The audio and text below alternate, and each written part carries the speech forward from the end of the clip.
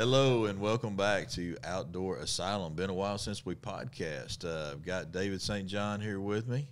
What's up, man? Not much. We got a special guest too. We got little Hector with us.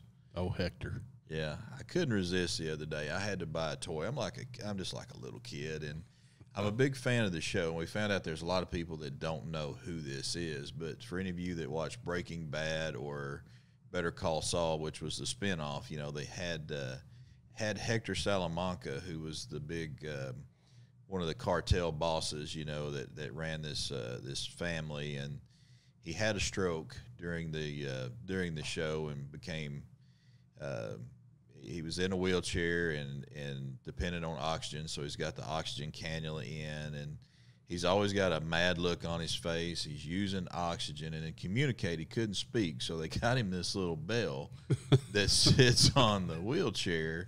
And yes is one ding on there, and they might show him something, put the alphabet up there, and he hits a ding when they hit the right letter, so he can spell out what he wants to say. But the show's funny because he knows of a conspiracy that's going on, but he can't communicate it. He's always angry, and I think he's cool. And Hector is me.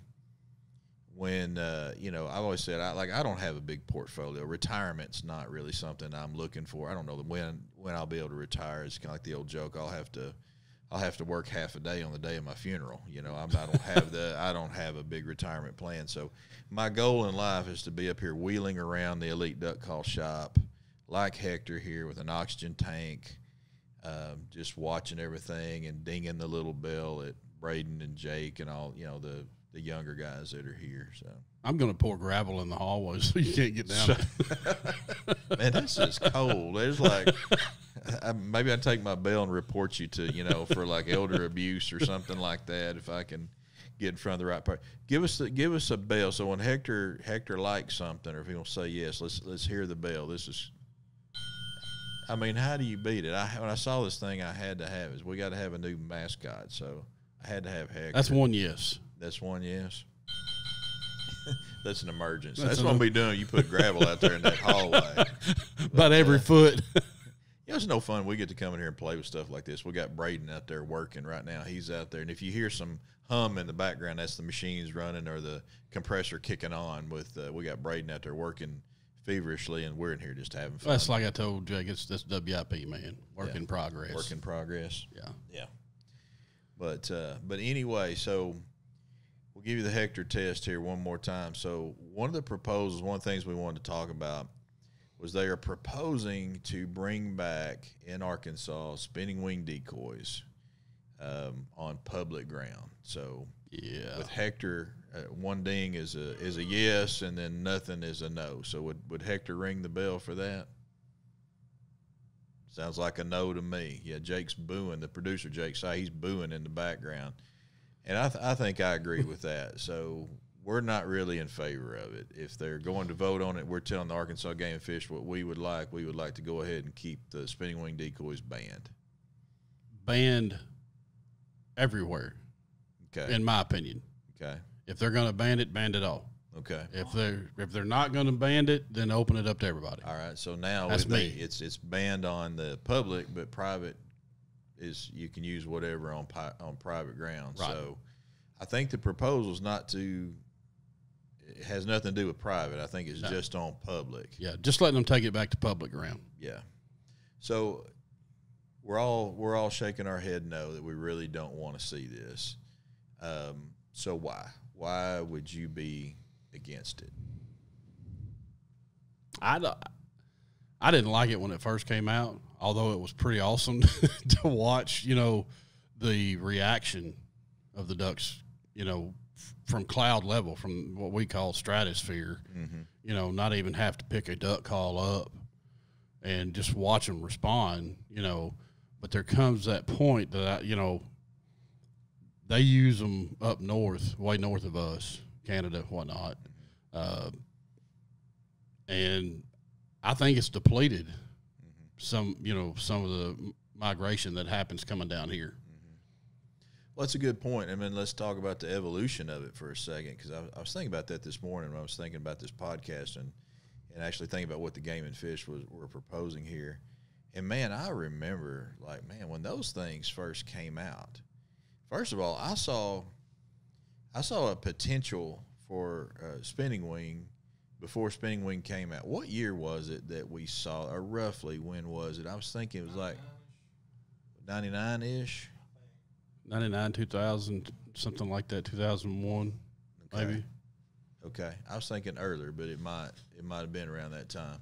But I actually remember whenever it came out, 1988 was the first time I ever went to Stuttgart. Saw my first duck calling competition, saw the festival down there.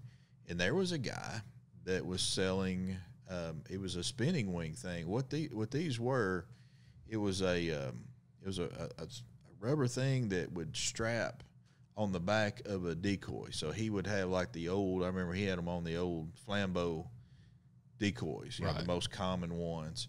And it would strap on there, and then it had the wings, to me, looked like pedals on a bicycle. They would spin. It kind of had them cupped to catch the air, and then they had flash to them. You know, I can't remember if he had cupped the entire inside or if it was just the edges. But in high wind, they would spin, and you would get that flash. And he had a video showing ducks, you know, where he was hunting his decoy spread in the wind, and he had the flashers out there, and you would see ducks piling in. But he had not taken it that step further to actually, you know, have the batteries that were spinning it. So he had the concept down in 1988. He just hadn't perfected the design, you know, to make it mechanized with a battery to actually turn it. But man, I remember the first time I saw one. I hunted with Charlie Jackson. You remember Charlie? Oh yeah, former Arkansas State duck calling champion. That's right, from way back. Way back. His daughter Charlotte won the women's world several times, right. And actually Tyler Merritt's grandfather. Tyler's the grandfather. Great duck caller, the late great Tyler Merritt. But I just remember I went hunting with Charlie and Steve. This is when I was out of school working in physical therapy, and he invited me to go hunting. I went out to their place, and we were hunting in a field. We were just out in a pit, and it was just one of those days where we didn't have any ducks working close. We just had a lot of high flyers. It was a bluebird day. We could see them high. We called to them. We couldn't break anything down. They were traveling. They were not looking to land anywhere around us, you know. So I don't even know if we fired a shot that morning. It was just bad. And while we were out there, I was talking to Charlie and Steve, and I said, you know, I've seen these decoys at some of the shows that we go to, like, you know, with the duck calling competitions. We would go to the outdoor shows. And so I said, I've seen some of these, you know, that were mechanized, that had the turning wings on them. And I said, guys, I had someone telling me that those decoys would help break down ducks that were way high like that. It would help you get them in, not really realizing yet how effective they were. Right. And Charlie was like, oh, man, it's just a gimmick, you know. And Steve said, you know, I've heard that same thing. I want to try one of those. So we just kind of dropped it there. And then later, it was like the next day, Charlie called me. He's like, what are you doing tomorrow? I said, well, I got to work tomorrow. He's like, you gotta come hunting. I said, man, I've already scheduled patients and stuff, you know, at work. He said, I don't care what you got to do. You got to get here tomorrow. Because he said, you remember that decoy you were telling me about? I said, yeah. He said, oh my gosh, you're not going to believe. You got to get down here and see this.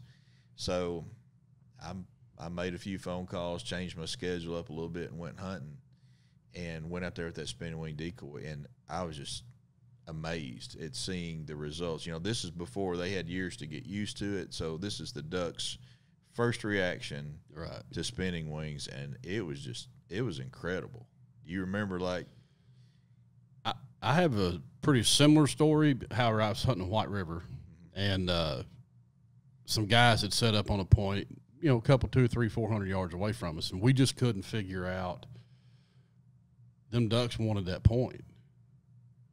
They'd check us, and then they'd go straight back to them. Then they'd hit them harder, and they'd come back and check us, and they'd go straight back to them.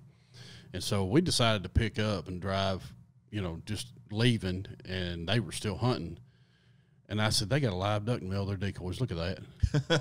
And my buddy Jimmy, he looked at me and he goes, that's a decoy, man. Well, that's before the mojos and all these, on the poles and all that. This was a wonder duck, what they called a wonder duck.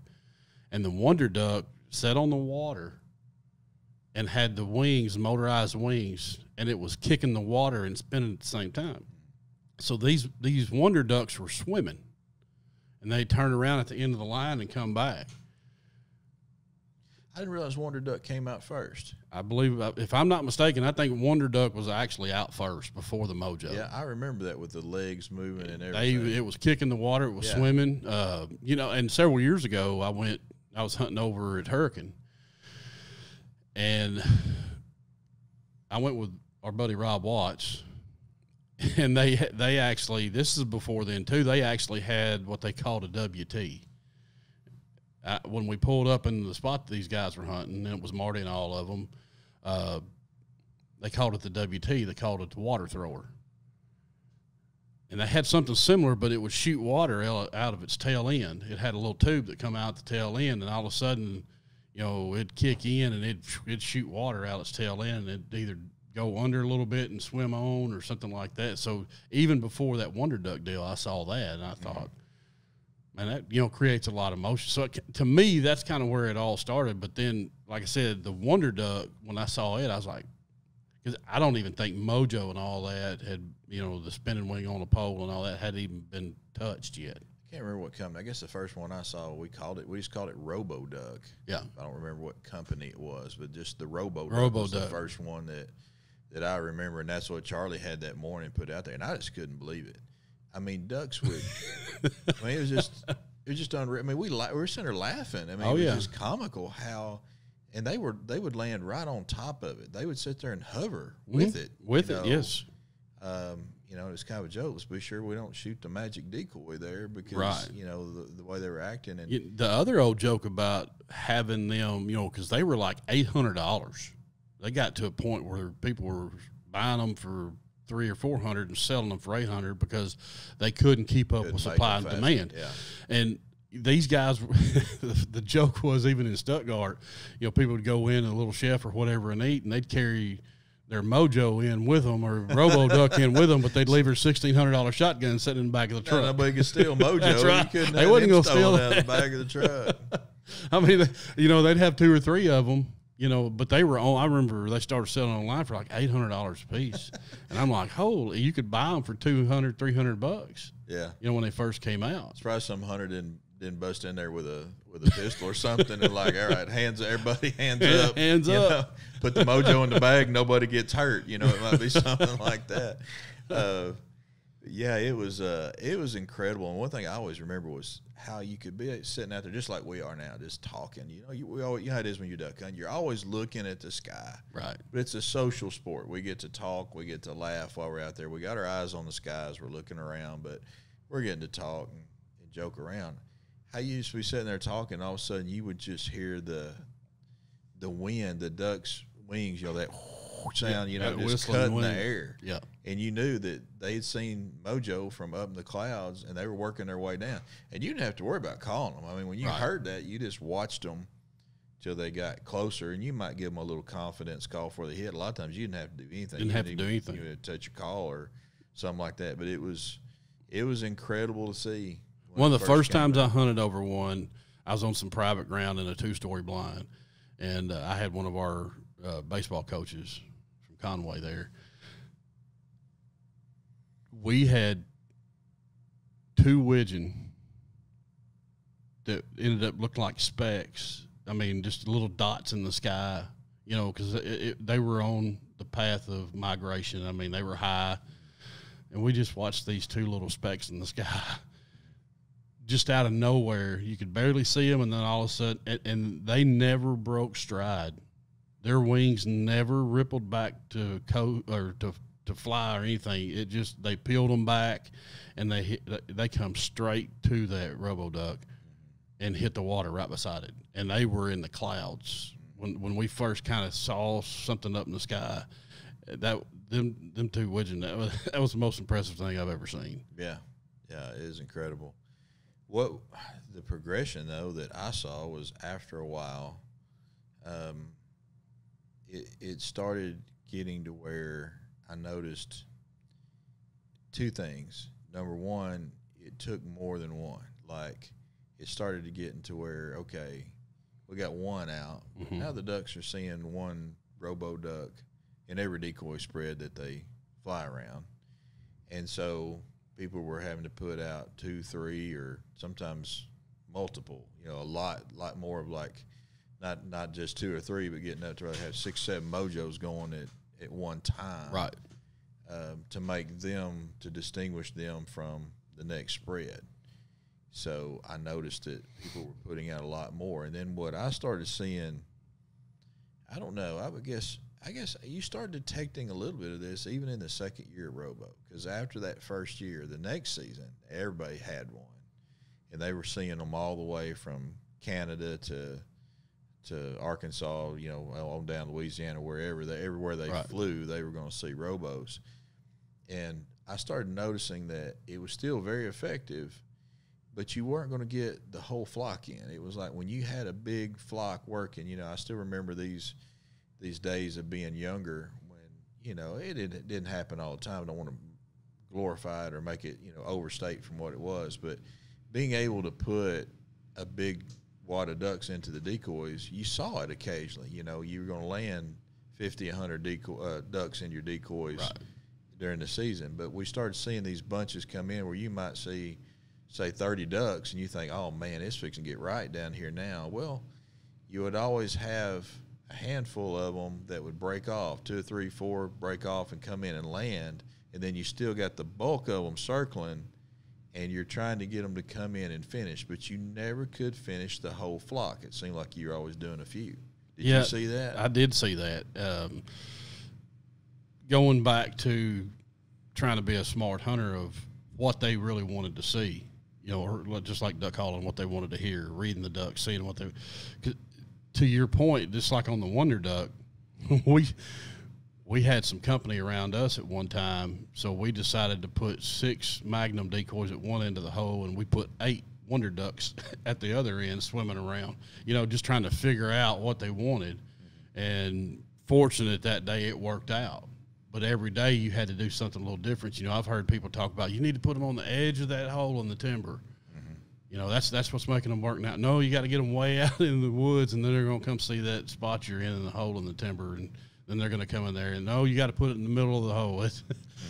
You just keep bouncing them around, and then now you got to add 2 and 3 and 4 and 5 and 10. There's some guys 15, 20. And, just like we're educating these birds is what I always put it to. And I don't know, the theory was always, which would make sense, that the young birds, it's kind of like when you would see a few break out of that big flock and come down, that those we were guessing were younger birds that just hadn't been educated to it yet. Right. Your older birds that have had that rear end pellet, a few pellets in that rear end from time to time, they were not going to come down and land that because they weren't going to finish on that flasher. So to me, that was one of the big things that I noticed right off the bat was with spinning wings, we were not landing big flocks anymore. Right. Like we were seeing a whole lot more of the flocks breaking up and coming down, a few at a time, or you might get 2 or 3, but you're not going to get that whole flock. What I figured out too, myself, hunting the woods on cloudy days, foggy days, it's difficult. With that robo duck, you can take that robo duck out in the middle of the hole and just put one robo duck up. And if they're low enough in that fog and they see that flash, they would come. I'm talking about early on. Yeah.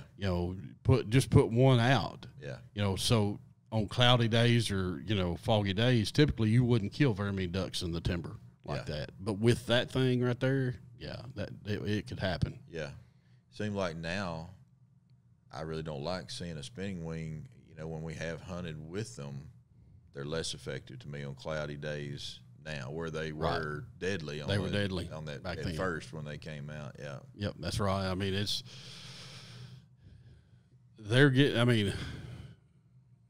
they're God's creature. They're smart. You know, they're very intelligent. You know, they got a little pea brain, but you know, they figure stuff out pretty quick. I've got a pea brain too, but when I get my rear end shot at, that's right. You know, I learn quick. You know, it's like the old saying, "Lessons learned in blood are not soon forgotten." You That's know? right. So yeah, they catch on to it. You know, and you know, Dusty out, being responsible and working. You know, Dusty McDaniel usually with us here on the podcast. Shout out to Dusty. I hope you enjoy.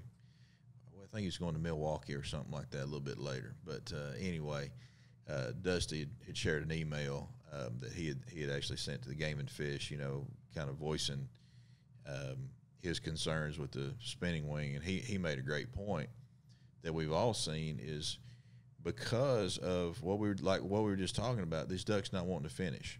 Right. You know, we see them get attracted in with robo, and they start working, but we can't really get them. They're leery of it, or at least some of the birds in the flock are leery, so they're not wanting to finish on it. He said that he feels like that's promoting what we're seeing on public ground a lot of full chokes and sky busting ducks. You know, they're not finishing these birds. They don't feel like they're going to finish. So when they get them on that lowest pass, what they think is going to be their lowest pass, they're sky busting them. And that just kind of ruins it for everybody. I don't know if some of the viewers out there, if you've ever hunted in an area where you're competing against other people and you got guys that are just, you know, blasting them at long distances, lucky to knock one down. That's a frustrating scenario to be hunting in right there. No doubt. And I mean, it's happened to me multiple times. You know, get a big group working, get them working, swing ducks. They're not, you know, attracted somewhere else, and then someone just shoots one time. You know, same difference, you know, for me to that point. Learning to work them in, you know, of course, we're older than this generation, of course. But yeah, I mean, but we don't want to talk about it. We don't want to talk about it. Yeah. But, I mean, learning how to get them ducks in and work them in and getting them to finish, to me, is the most awesome thing. That's the heart of it. That is the heart of it. Very hard of it. Yeah, and you too with sky blasting, you're wounding them. That's right. You're putting a couple pellets in that bird, and you're educating that whole flock. Every time they get shot at. That's something we always got to remember when we're hunting, that when you squeeze that trigger, you're educating a bird. Mm-hmm. So don't waste that. You get them in for the kill shots. You know, and don't be taking those, you know, sky blasting them and stuff like that, you know, where you're going to be lucky to kill one, or you're going to be crippling a lot more. So, you know, it's just it's like you're educating them for no reason. Right. And I think that's the one thing that, you know, especially on public ground, man, when you start educating those birds, it makes it so hard for everybody that's out there trying to hunt, you know. Most definitely. Taking those kind of things. So, so anyway, I guess our vote is no spinning wings. Public ground, we'd like to just keep it banned. And you're saying you'd like to just ban them altogether. That's not on the table with Game and Fish. No, that's not on the table.